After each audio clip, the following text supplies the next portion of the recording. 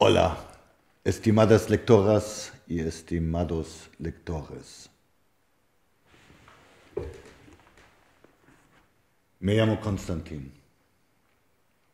I'm an anarchist. At the age of 19, I blew up the statue of Stalin in the middle of Sofia, the capital of Bulgaria. I spent 10 years in jail, and I kept on fighting, trying to salvage my dignity through the dark days of the dictatorship of the Communist Party of Bulgaria. Now, in democratic times, as some people like to call them, I'm trying to recover my history through the archive of the secret police. But this has turned out to be difficult. I do not have free access to the documents, and I do not have any say in the public sphere. I am a lone wolf fighting for justice in a history that has given me no place.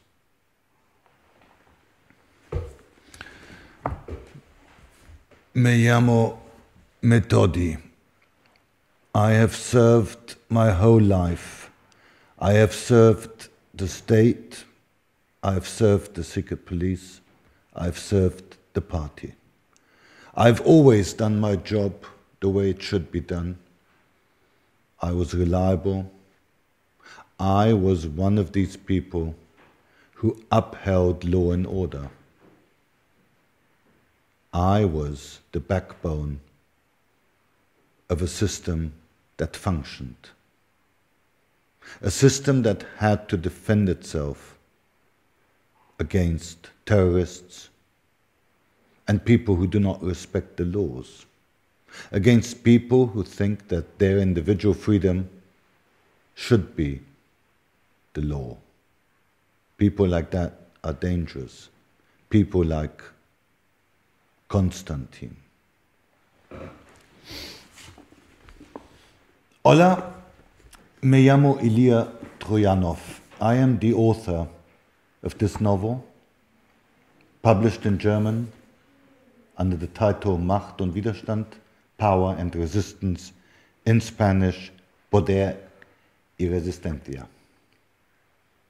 It is a novel that uses the historical example of Bulgaria to make a very general statement, a statement about the possibility of individual rebellion, the fight for truth, dignity, freedom in times in which it seemed impossible to gain anything by this fight, in times in which this fight was, as some people like to say, Don Quixotic. It did not have any chance of success. It was a fight only for principle and not for any gain. And therefore, I think you might find this novel interesting because, as I've heard from readers, there are quite a number of parallels to what has happened in other countries, also in a country like Spain, with the dictatorship. But this is only one aspect of the novel. The other aspect is, how does society treat these dark times? Is there a discourse which strives for a critical assessment of the past? Are people who tortured, who killed, are people who profited from the dictatorship brought to justice? What forms of healing is there? And if there is no truth and reconciliation, as it was called, for example, in South Africa, can society truly progress? Can it truly heal? This is something that many, many societies that have come out of dictatorship have been forced to reflect upon, and this novel is a literary effort in circling around these questions. So if you find that interesting, you might find it interesting to read Poder y Resistencia, published by Acantilado. Muchas gracias. Adiós.